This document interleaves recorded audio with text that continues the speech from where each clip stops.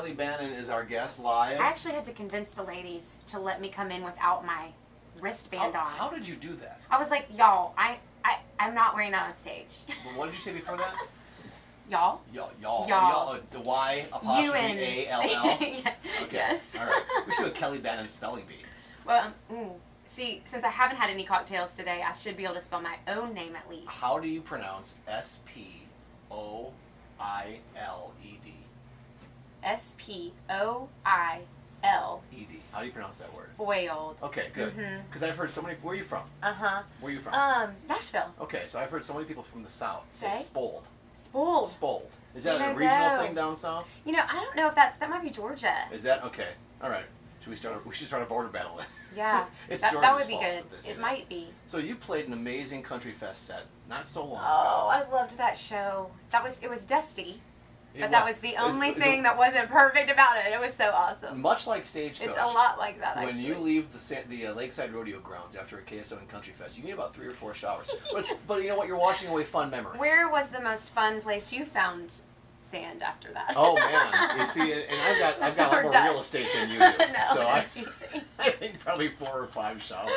How have you been lately? Talk about what's going on new with you. I'm great. We're really excited about the single. It's called Famous, and it's been really amazing to see kind of how fans are connecting with it, and especially live, I think, when they don't even know it, you know, to see them, like, that was, I think, when we knew that it would be the next single. I was opening for Luke Bryan last summer, and we just cut it, and it was like, you know, I'm talking to my manager before the show, like, well, should we try it out? I don't know. Okay, well, let's do it. And halfway through the first chorus, we were in Maryland, and the audience, like, the people that I could see right up close to me were trying to sing along to the chorus, and they'd never heard it.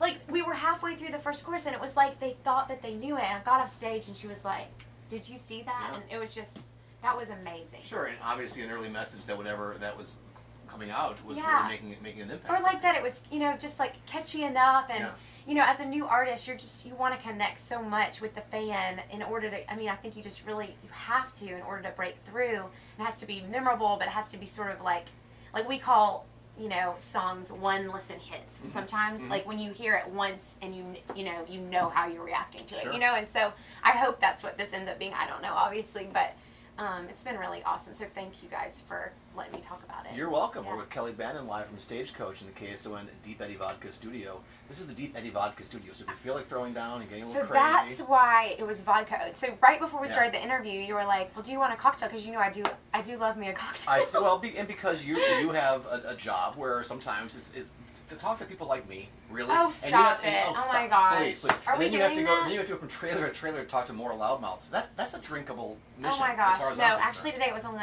I think there was only 6 interviews. Really? That's a light day for you? Yeah. So talk to me about what you're taking from artists like Luke Bryan, who you're opening up for. I mean, obviously you're putting that in the mental vault. That is such a good question. Yeah. Thanks for asking that. You're welcome. So every time I get to open for Luke, and I've maybe only done it like 5 or 6 times, I sit front of house and watch the entire show. Front of house is where the sound engineers are sitting. It's usually on the floor, but it's usually back a ways. You guys can see it. It's like where all the big boards are. Sure. And it's usually kind of ripped off. But I just sit there and I just watch, because I'm like, even if I know the show, and I know that show pretty well, but like you can always learn something. And you know, Luke and I, we are friends, but our music isn't super similar, obviously, but I think anyone can learn from the way that he connects with fans, the energy that he brings on stage, and I would say that's the easiest crowd I play for all year is Luke Bryan fans. Like, they come ready to party, and I kind of think Stagecoach fans are going to be like that. Oh, yeah, a lot, you know, right like it's just like insert fun here, like they're just ready to go. And what's got to be really comforting and kind of a cool vibe to get from Luke is that Luke's success in no way came overnight. Yeah. He worked super, super hard.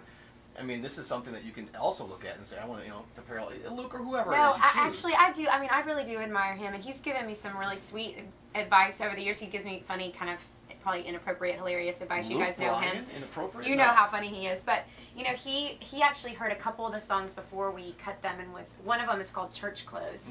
And it's actually sort of like a sad song about this couple that's, they might break up, they might have to go through a divorce, but they're going to church and they're in their church clothes and it all looks perfect. And when he heard this song, our manager played it for him, and he called me immediately and was like, "That you have to cut that right now." And so I appreciate, like, his career's built. It's all about songs. Our songs are not the same, you know, but Sure. it's all, and I think that's great. Artists, Eric Church, who's headlining tonight, same story. Like, it's about great songs. It's about consistently bringing it all on. You know, he'll say, Eric. I mean, I haven't seen his show probably in a year, but I'm excited to see it tonight. Yeah. But he usually says something like, "We're gonna empty the tank tonight," you know, and he's asking that of his audience.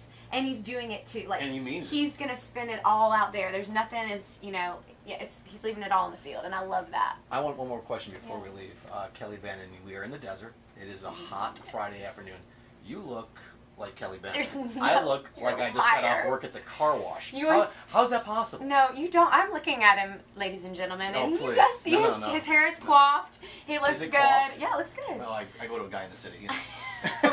You know, we had this really hard time getting here today. Like, finding where, and like, there wasn't, you know, I'm not in a big tour bus. My band flew here, you know, and so there wasn't, I think if you roll up in a tour bus, people just like move out of your way and they're like, go here, you know. When you're like rolling up in a rental car, they're like, who are you? Where are you trying to go? Sure, you're playing here. Exactly. Wait in line, so it actually took us forever to like even get in, and I'm like carrying my guitar flight case and my suitcase, and so I do actually need. You're kind to say that, but I need to go. I'm like, I need to do a little touch up before we hit the stage. You're feeling this is your A game right now? I mean, I haven't. I need to go to the trailer and give probably give do a little fluff. Do a great. Ladies, you know. Give yourself a great. I haven't looked in a mirror. Guys, I say A. What do you say? I say what did I say? A. You have to say A. No, this guy, he's tremendously honest. Finn, be honest with me. What do you think? A? Okay. It's like, I'm not talking. No, that's a big sign that you're an A. If you were a C minus, he'd be yapping the entire time you were But here. you know, summer festivals and these hot festivals, like where it's, I mean, it's what, in the high 80s, it's 90s? probably low 90s right now, You which leave is nice. stage and you are nasty. Yeah. If you're doing your meet and greet after, like, I always am apologizing to people, like, because you're just running all around stage and you're dripping. So it's awesome, but it's not. In your not pretty. in your case, you're glistening. Not, right. Not dripping, Right. glistening. Ladies don't sweat. Exactly right. You glisten. Kelleigh Bannen, thank you. Come back to San Diego Thank you soon. so much, okay? Don. Have fun at Stagecoach. Thank you. Right on.